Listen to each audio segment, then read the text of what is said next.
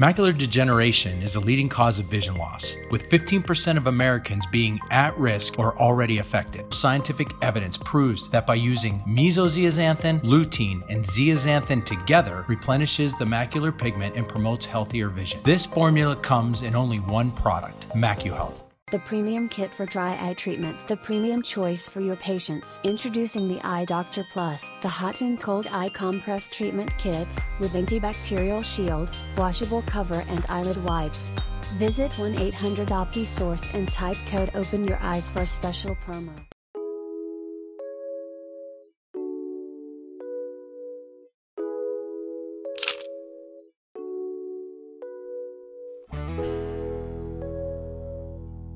Hi, this is Dr. Kerry Gelb, host of the film Open Your Eyes, and today we're going to be talking about blue light.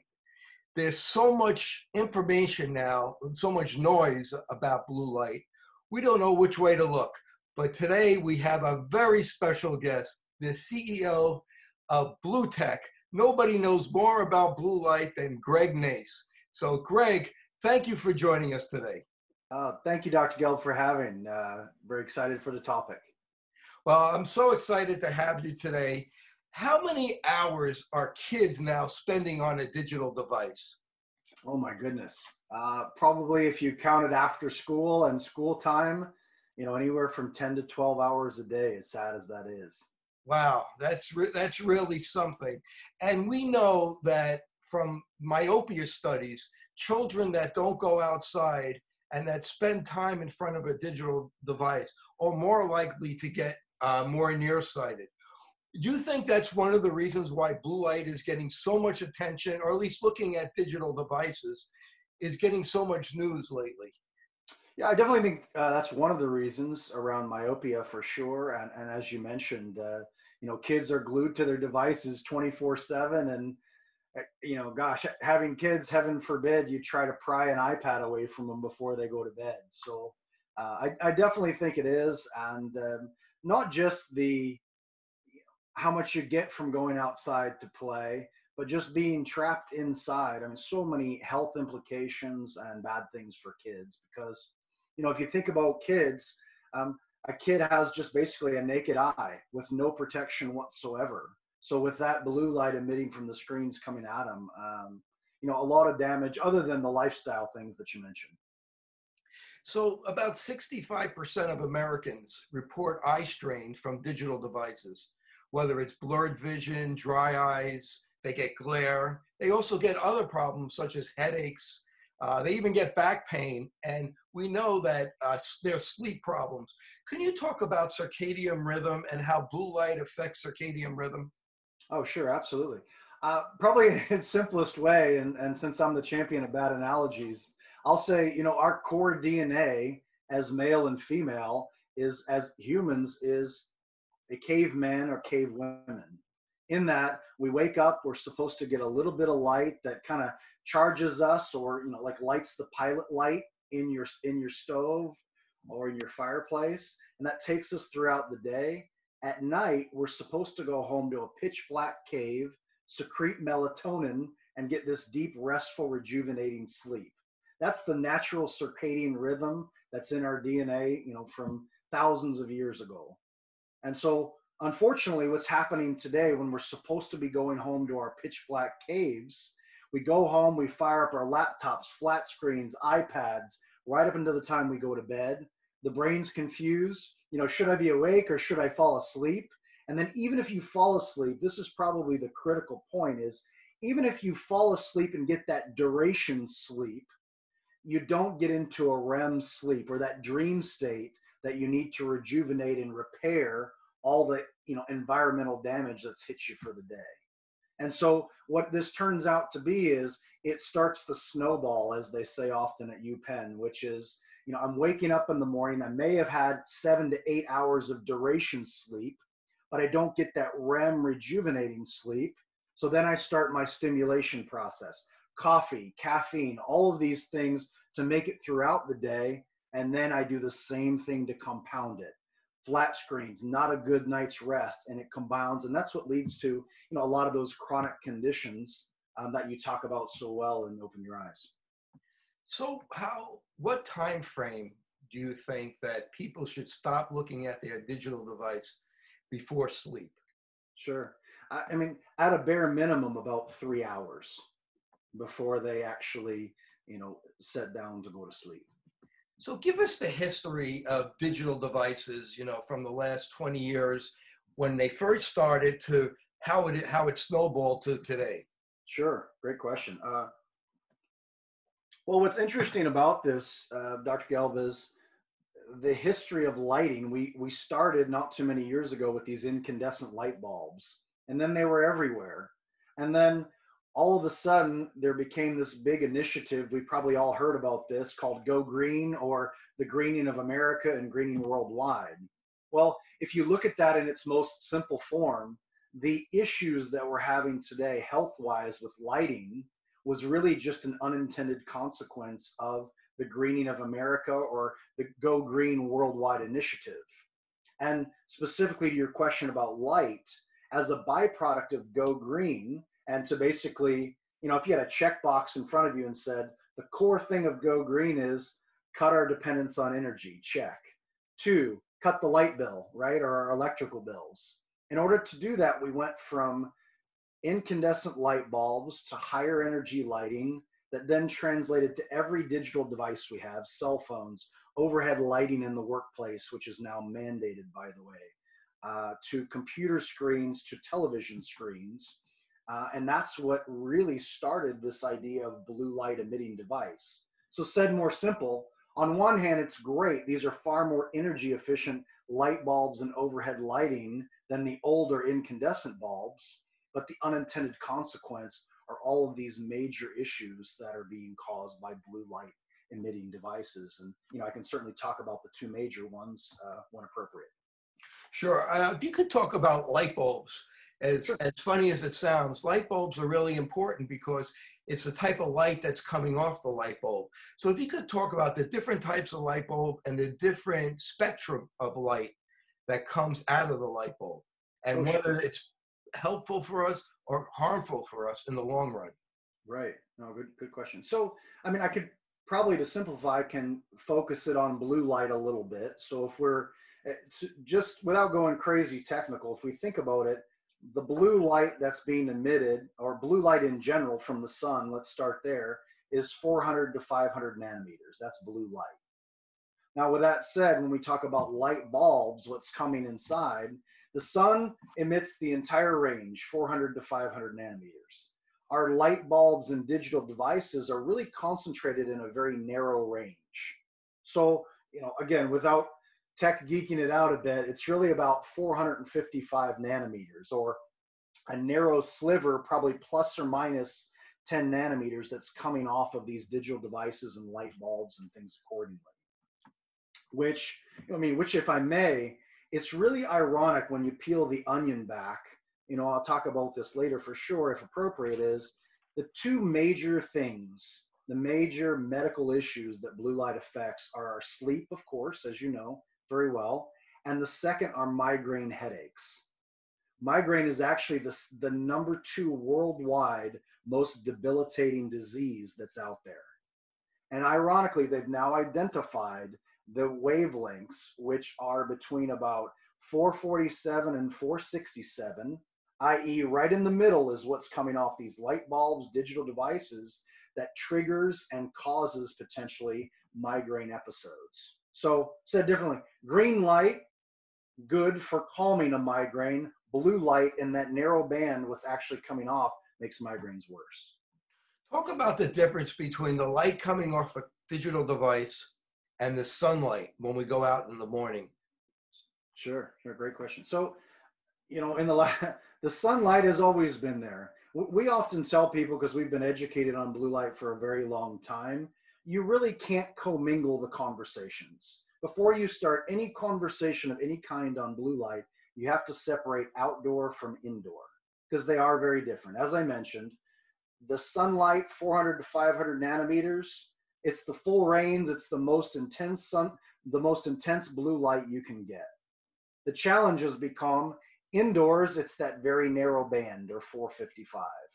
So you really can't commingle them, to be fair. But if you did, you would say, okay, well, the sunlight has always been the same. It's intense. It's more intense than the lighting that's coming off your screens, no question. And it's a broader range, 400 to 500. The indoor is that kind of EKG look to it that spikes up in the center. But if you did bring them together in parallel, net effect, you would say we're looking at the sun maybe, 20 minutes a day, 30 minutes a day if we're fortunate, from a normal work week. On computer screens, we're anywhere from 8 hours to 15 hours a day. So the sun may be more intense. It certainly is, no question. But we're not looking at the sun, 8 to 15 hours each day. So maybe that helps. Most people aren't outside, are they? No, that's another part that's really, really sad. So, waking up in the morning and getting that red sun first thing is such a wonderful thing, as you well know, for health. So people are going and they're buying glasses with filtering, blue filtering on their lenses. Some of the lenses have a little bit of color on it. Some of them are clear. Even in the drugstore, they have over-the-counter glasses now that have a filtering that they claim that have blue filtering. How do we know it's at 455, the really dangerous area coming off the digital devices, that we're going to be protected? Sure. Yeah, great question. There's a couple ways you can look at that. So there's basically 4 ways you can block light, and I'll be brief. One is a coating, which is something that you're alluding to. It looks like you can look at someone's glasses and it looks like a bright blue is coming back at you, right? There's certainly these more clear lenses, which I think you're referring to.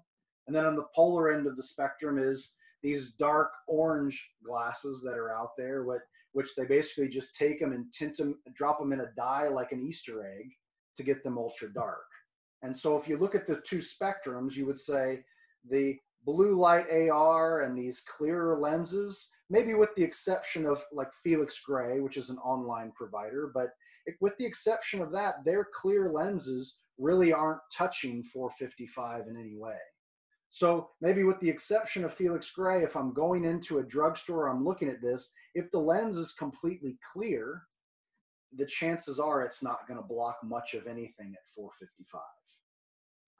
Conversely, if it's a crazy dark lens over here, unless it's made with a certain technology, you're going to block some of the blue, which is great, but you're going to cause a massive color distortion, whereby your work world is going to be affected in a pretty big way. And as you mentioned earlier, your visual system can get messed up pretty badly. So really what we're looking at is some hybrid between the two, enough color to where it's going to block a meaningful amount of that 455, but hopefully with using some of the newer technologies, we can block that blue without distorting color, most importantly. Now, I personally use your company, BluTech filtering lenses. Most of the time when I'm on a screen, I'm not using them now because there's a reflection sometimes, and I want to make sure the audience can see me. But typically, I always use it, and I feel much more comfortable. I sleep much better. You talked about sleep. You talked about migraine. Can you give some of the studies and some of the statistics how blue filtering lenses, how much do we need to filter, and how does it help us with sleep? Does it help us 10%? Does it help us 100%? Where is it? How do people do according to the research? Sure.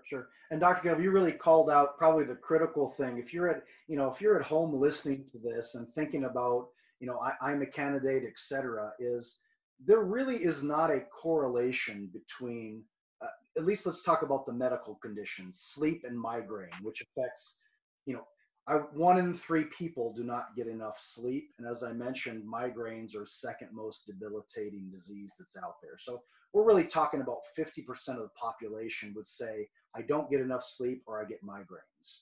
So under that context, when you're looking at this, there really isn't a correlation between the amount that it blocks and the actual impact. So one of the things that a consumer can do is make sure that whatever product you're buying can clearly illustrate an impact on those medical conditions. No different than Dr. Gelb, when you prescribe a drug, or some type of something for your patients, you want to make sure you've read the studies to say, if this patient has dry eye, this is going to make an impact on that. So there are studies that are out there on certain products that would, double melatonin levels, improve your focus or cognition, and even quantify the amount of sleep that you will get. So just understand there's really not a correlation between filtration and actual impact on the medical condition of sleep or migraines. I see. Yeah, so that's probably one of the most important things we've learned just in the last 12 months, looking at different lenses that on one hand, you're thinking, wow, this blocks a lot. But then when it was tested, in a real setting, it's not making much impact on melatonin or focus, or that reduction in migraines. So it's tough to put a hard, fast number on it is the short answer to your question. But we know some filtering certainly helps. And the studies are out there to prove it. And I thank you and your company for developing these lenses, because it helps me sleep better, and it makes me have less eye strain when I'm reading 3 hours before I go to bed. Wonderful. So that's really what it's all about. If I gave you a hard, fast number, would just say if it's blocking less than 30% at 455, it's really not going to do very much for you. It still is. There's really no correlation, but that might be a rule of thumb that you can utilize just to say, in general, you want to get to 30% or more blockage at 455. Visually, if you're a consumer, except for Felix Gray, if you're looking at it line of sight, if it's a clear lens, it's not really going to do much for you. Let's talk about kids. Like I said before, kids are up to 7 hours a day on a digital device. To me, that's horrifying. Yes. Talk about how we could protect our kids, and what kind of filtering should we use? What kind of lenses should we use for them? Sure. So as far as kids go, I think you really nailed it. If you think about kids, they have no natural protection, as you know. The light is most intense to them because they have those naked, fragile eyes. In the classrooms, most schools, I don't know, about there, but here in Nashville, just about every school has gone from textbooks to tablets at the end of the day. So they're getting bombarded by it. The best that you can do, and really for everyone, but especially kids, is make sure you have the maximum protection you can for kids, most importantly without distorting their color or messing with their visual system like dark tinted lenses will do.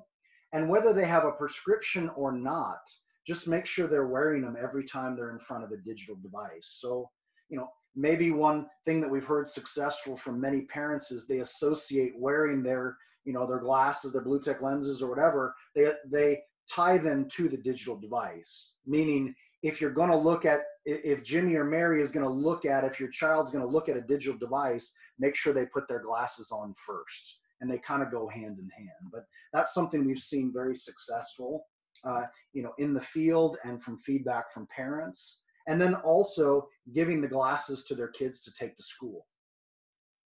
Because believe it or not, kids love glasses. Contrary to popular belief, and you see it as an eye doctor constantly. But I know when my son Dylan took his to school, he was the talk of the town. And it actually starts to resonate, and you can somewhat cross-educate the teachers at the same time. But there's a cool factor for it for kids. There's a peace of mind for parents, and you couldn't pick a population that needs more protection than those naked, fragile eyes of the under 18 crowd. The premium kit for dry eye treatment, the premium choice for your patients. Introducing the Eye Doctor Plus, the hot and cold eye compress treatment kit, with antibacterial shield, washable cover and eyelid wipes. Visit 1-800-OPTI-SOURCE and type code OPEN YOUR EYES for a special promo. It gives you less eye strain and reduced damage caused by blue light. We like to call Vision Edge sunscreen for the eye. It all starts with your highest level of visual performance, only achievable through scientifically proven Vision Edge. Yes, I know with my son Brady, when he's on playing his computer games, which I try to discourage, I always make sure he has his BluTech lenses. But when we were in Costa Rica and filming Open Your Eyes, Dr. Prada, who is an optometrist in Costa Rica, a very well-known optometrist there, took a picture of Brady while he was on the cell phone, hunched over, looking at it. And he goes, look how close he is. That's the problem. This is why myopia is increasing. So Yes. talk about some of the careers, jobs, demographics where people are most at risk. Sure, sure. Great. Just if I may, what you were talking about there, you know, in Costa Rica, a great thing for kids is certainly a +50 also, right? Because we know they're going to go like this, but you know, we do a lot of BluTech in +50, which we have found a great thing. But to your question, as far as jobs and functions that are really core, with the mandate to update lighting inside the workplace, it really is everyone. But with that said, for the sleep and the migraines, uh, just your garden variety, think about nurses or hospital staff. They're in some of the most intense lighting because they have to be, you know, with patients coming out and to be able to see, as well as those factory workers. We've done some work with some of the automotive plants, and it's intense lighting to make sure, you know, that they can get the right part on the right car, do all the specialty work accordingly. But a lot of times by 3:30, their eyes are shot, they're worn down, borderline hemorrhaging, just from that intense lighting hitting them all day. So, you know, medical staff, office workers, goodness, you know, I think we try to fight it as parents too, but gamers, those that are gaming at night in a pitch black environment with this blue light coming at you, I mean, really public enemy number one. So everyone is the short story that works in an office place. More intense would be hospital staff, administration that's there, intense work conditions where detail work is being done, uh, and certainly office environments, IT type of spaces where, you know, doing computer work, graphic designers, and more intense type of computer work. You're an expert on different types of lens materials, polycarbonate, Trivex. Can you explain the different types of materials that people, when they go in to buy ophthalmic lenses, what would be best for them? What should they look for? Sure. It kind of is the wild, wild west when it comes to lens materials. But I would say lens materials in general are a trade-off, right? So you'll see different terms like index of refraction and this, that, and the other. From a quality level, and with due respect to manufacturers, but just as a benchmark, some of the very inexpensive lenses that are out there, which also have poor optical properties, potential, you know, impact issues, and can cause color streaming and aberrations, you know, that can mess up the visual system. Lenses like tack or acrylic, those are some of the least expensive, but also by far the least quality products that are out there. So that's kind of one grade for mass production. I assume that's probably some of these online lenses that people could buy glasses for $10 or something. Sure, sure. You can Google them and find them very easily online. So no question about that. When you get into more of the optical quality lenses, you know, you're going to start with a basic CR39 and work your way up to what they call high index. So as I mentioned, you're really trying to balance four things. Optics would be one. How clear can I see out of the glasses? Weight, because that's important, right? Glass is the heaviest lens that we have. Trivex is the lightest lens that we have. And then the other are probably around just the comfort things that are out there, right? Scratch resistant, safety for kids, and impact. So to answer your question, probably the best all around lens material you could have for optics, scratch resistance, weight, and safety is Trivex. From there, you know, we're going to probably go down to, from an optical standpoint, that CR39. But without getting in the weeds, I would say Trivex is probably by far the best when it comes to the overall lens. And as a sidebar to your kids' conversation, it's also, you know, impact resistant like polycarbonate and approved for kids. So, for example, so poly is great for impact resistant, but the optics are very poor. So when you get to your progressive wearers, or when your arms aren't long enough anymore and you need multifocal, that's not a good lens necessarily, you know, for a 40+ crowd because of the aberrations and things accordingly. So Trivex, short answer, would be best all around. Now, I mean, people are driving, the average person keeps their glasses probably over 2 years. I think it's 2.8 years. So probably a good investment to get a good quality product. No And, question. so you're going to be using all the time. You might be driving at night, you're watching TV. You probably don't want lenses that have a lot of aberrations. You want something with good quality. Correct. So, And, so and, for, and for lenses for children, for safety, what would you recommend for them? Would it still be Trivex or would it be something else? no, for the best in optics and overall visual experience for kids, Trivex for sure. For adults, where maybe that's not as important, probably purely optics, Trivex or your CR39 would be the best two. So let's shift back to blue light and blue light lenses. How does somebody know whether or not their lenses are absorbing at 455? Yeah, it's not easy, quite frankly. It's more, knowing the brands and asking for help. We didn't design this, but we BluTech have been the myth busters of blue light for quite a while. So, reaching out, for expert assistance to at least give you fact-based information, we can give that to you. The other thing is, as a general rule, as I mentioned, except for that Felix Gray, most all of the clear lenses that you're going to find, and again, with due respect to who's offering them, your Warby Parkers and several people like that, wonderful establishments, but if the lens is clear, chances are it's not blocking much of anything at 455. So ask for help, look visibly at the lens with that caveat I mentioned from the Felix brand is look at the lenses, and if they're clear, that's a pretty good indication they're not going to do much for you, right? So the next topic is a little controversial. There is some research to show that the blue light coming off the digital devices affect the cells in the back of the eye. Sure. They could damage the photoreceptors. They could damage some of the cells in the back of the eye. Talk about some of that research. Sure. There's a lot out there. I would say just basic research that's out there is, we've all heard as consumers for a long time about UV light and blue light and, suntan lotion for your skin. So in its most basic form, if you think of macular issues or macular degeneration as a full-blown disease, the macula is in the back of the eye, right? So UV light, most of it gets stopped by the front of the lens anyway, so it never even gets back to the macula. But blue light is the highest energy light that gets back to the macula itself and can speed up the damage, or, I've heard a lot of people, as I'm sure you have, refer to macular degeneration as nothing more than a gradual lifelong rusting, like a rusty car in the back of the eye.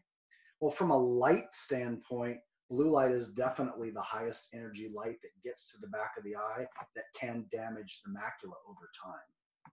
So I think, there's certainly many studies that would tell you, macular cellular damage can be affected by blue light, macular damage in general.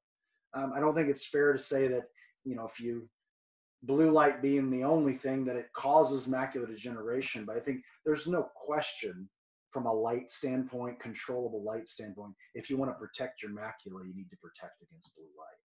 And, the human has, in the back of the eye, has this pigment that absorbs the blue light.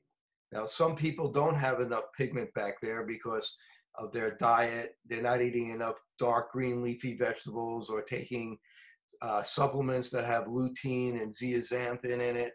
So they're not getting that pigment back there. So can the filtering lenses help as being an extra protection against the blue light and to protect the back of the eye? Oh yeah, absolutely. I mean, just think of it. It's your front end shield, right?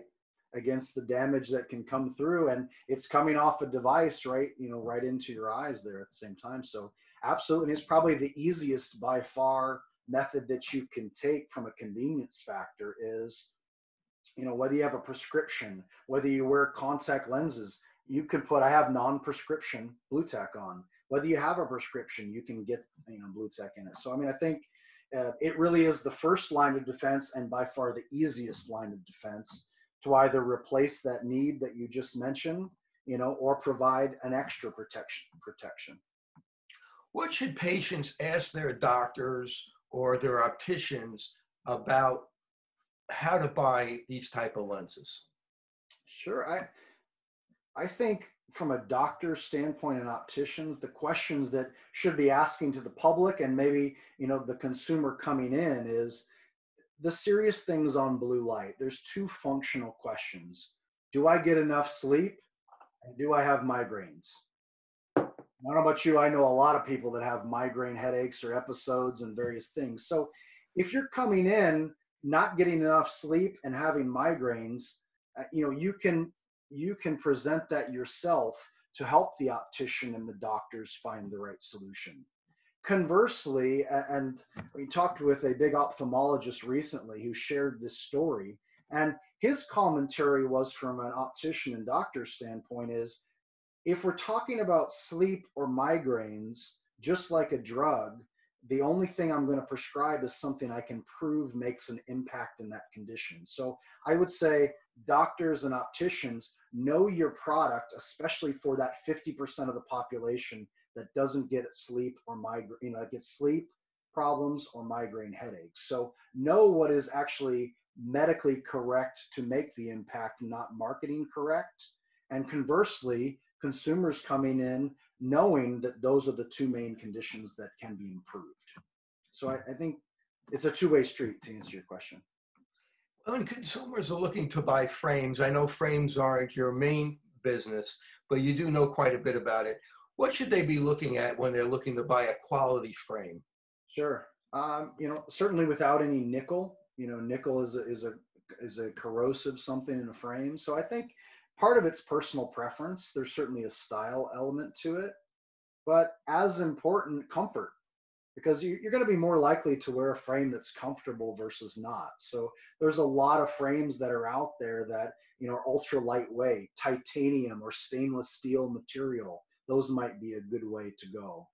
Just from a wearer standpoint, if you're like me and have a funny shaped nose, the ones with the nose pads sometimes will dig into your nose. So maybe consider a Xyle frame or a plastic frame that doesn't have nose pads. So I would say it's comfort and fashion, but there's certainly materials you can think about when you're coming in that are going to make the wear more comfortable, whether you're plano, non-prescription, or full prescription glasses. So Cliff Notes, I'd look for material and frames of stainless steel or titanium. If you have problems, if you've worn them in the past and they dig in and you weren't more comfortable, maybe a plastic frame, might be good. And I think just focusing on that and spending a little extra time to try them on and make sure they fit comfortably before you leave the office, because there's a lot of things a good optician can do to adjust those frames, to make your day life much easier. Opticians go to school or they do apprenticeships to learn about helping people pick out frames. I think picking out a frame online and just being sent a frame rather than having a professional help you, if you could comment about that. Sure. I think, there really is no substitute at the end of the day for a professional fit. A professional comprehensive eye exam that looks at everything, just as you mentioned so well, and open your eyes, is so many things that you can detect with a proper examination. Same with opticianry, a good trained certified optician, because some are not, certified optician can certainly help you in selection, can help you in fit, instead of the hassle of having to bring stuff in and send them back. So I think online is certainly evolving. There's some companies that are online that do a wonderful job, of getting you things and spotting you up using technology. But it's like anything else. You've got one set of eyes, right? So you want to make sure whatever you're putting on there fits properly. So I don't think there's really a replacement for a professional certified optician. And how important is to make sure the centers, the optical center or the PD lines up properly for comfort? Yeah, it's most important when you're 40 and over, right? So for progressive wearers, if you think about it as, a progressive viewing area is much like an hourglass in a lot of ways. And, you're pointing your nose and turning your head to see objects. So that placement of the pupillary distance or PD is essential. So I'd say it's essential for your 40 plus. You know, it's certainly nice to have in your mid to upper prescriptions as well, you know, for single vision or one power lenses. So fit is always a critical thing, you know, at the end of the day for your multifocal lenses and certainly higher prescription single vision. Well, I want to thank Greg Naes for joining us today. He's a wealth of knowledge about lenses and filtering of lenses to protect people's eyes. He's the CEO of BluTech. If somebody wants to get in touch with you or wants to be able to buy your lenses from a distributor, how can they do that, Greg? Sure. First, thank you very much for having a really exciting topic. Probably the easiest way on consumers is just send us one email, and I'll just spell it out if I may, because we do spell BluTech without an E, so that often causes confusion. So I would just send one email to info, I-N-F-O, at, and let me spell BluTech again, it's B-L-U, no E, T-E-C-H, lenses, L-E-N-S-E-S.com. And you can also go to our website, and you know there's a wealth of information there also, but info@BluTechLenses.com. Just send us an email with where you are and any challenges that you might be having, and we can certainly get you to the right place. Well, thanks for joining us today, Greg. I really, really appreciate it, and I appreciate you sharing your knowledge with us. Yeah, thanks for having me, Dr. Kelly.